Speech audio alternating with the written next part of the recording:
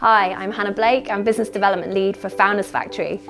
Founders Factory is a startup incubator and accelerator, taking some of the best startups around, investing in them and partnering them with some of our big corporate investors. So today we are here at School 21 with two of our EdTech startups, Discovr Labs and Cortex.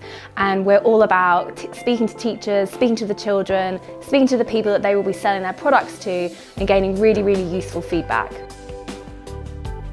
Discovr Labs is an educational virtual reality platform that allows students and teachers to really immerse themselves in the subject matter. So they can explore a variety of science modules and engage with the content a little deeper and therefore improve learning outcomes. So you have things like human anatomy, so being able to take apart all the different body systems and look at each of them individually, or the solar systems, you're able to explore all the different planets.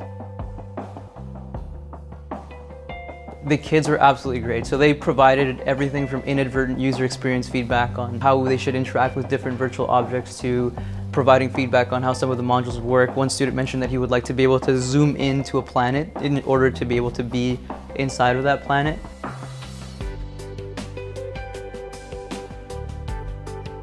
So at Cortex, what we're doing is we're combining neuroscience with technology and play.